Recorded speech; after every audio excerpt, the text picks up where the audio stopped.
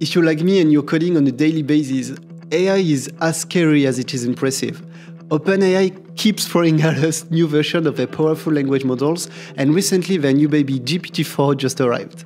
A very expensive baby, by the way. It costs 15 times more than GPT 3.5. There is approximately 1 billion videos on this topic on YouTube, but I've now been using ChatGPT in my everyday life to code, and last weekend I was able to code my own version of ChatGPT using, well, ChatGPT. And spoiler alert, I felt I had superpower. But ChatGPT isn't perfect. I made a lot of mistakes. I also lost a lot of time using it the wrong way. So I want to share with you some tips that I learned along the way so you can get the most of it. Okay, let's start by the first thing that you've got to be aware of. I think everyone knows it by now, but it's worth explaining it again. The model isn't really up to date. We might think that it's not really an issue, but this will probably fixed by the plugins.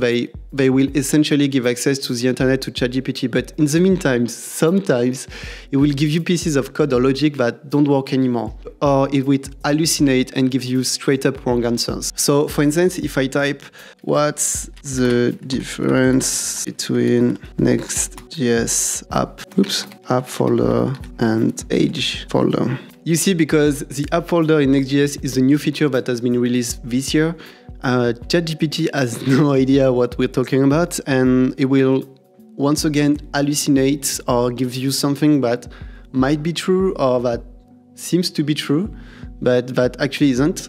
So this is something that you've got to keep in mind and always verify what ChatGPT says. So in my opinion, the best way to approach coding with it is not to delegate too much of the logic to it.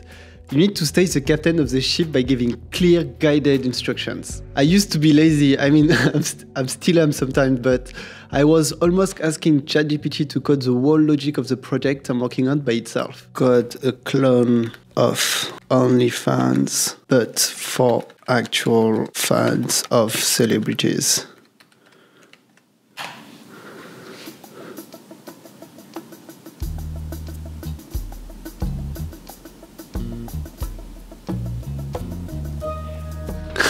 Anyway, but doing that is the best way for you to lose time and lose control of your code base. ChatGPT isn't aware of your tech stack and the whole logic of your project, so their answer will be generic. So try to minimize your requests to small chunk of code. For instance, this weekend for my project, I needed a function that converts a subscriber count from a large number to a shortened version like you have on YouTube. By the way, look how this number is small. I mean, I'm just saying. Write a function that takes a number as input and returns a shortened version of the number in this format. 1400 returns 1.4k and 1 million returns 1 million. Is it 1, 2, 3? Whatever. Yes, it's 1 million. Let's go. Okay, so it returns. Okay, it returns it in Python. I want in TypeScript. Give me some TypeScript, baby. Here we go. Here we go. Now he writes it. So like you can see, it works perfectly and it makes you save a lot of time. But asking too much to ChatGPT can create unexpected issues.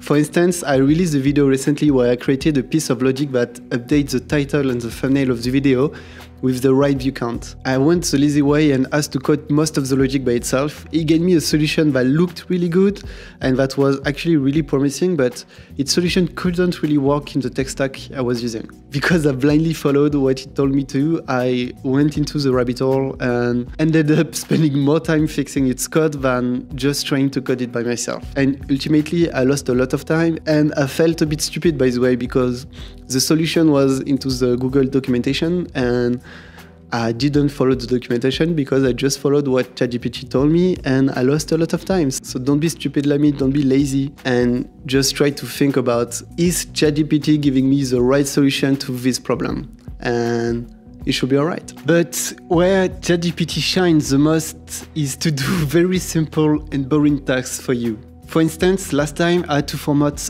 all those CSS variables into a JavaScript object. Fuck my life. Instead, just ask ChatGPT, could you transform both CSS variables into JavaScript object ordered by keys prefix? And then you add some code. Could you imagine going through them one by one? It would make me lose so much time. So instead, we can ask our dear friend ChatGPT to do it for us. Or another example, this weekend, I needed to do the same logic than this Python code, but written in TypeScript. So again, prompt it, wait for it, boom. This made me save so much time once again and so much mental energy. Also, if you're more of a junior developer or you're learning coding at the moment, using ChatGPT as your coding mentor, you've got access to your own private teacher 24/7. Instead of Googling for a simple question, you can ask, and the model is actually really good at providing a solution as well as an explanation, which is actually really incredible. So honestly, so far ChatGPT has been incredible. I'm actually working on my own version of it with my own user interface and a custom behavior. My next video will be a showcase on how I coded it and how you can also use OpenAI API to create your own businesses. So see you on the next video. Bye.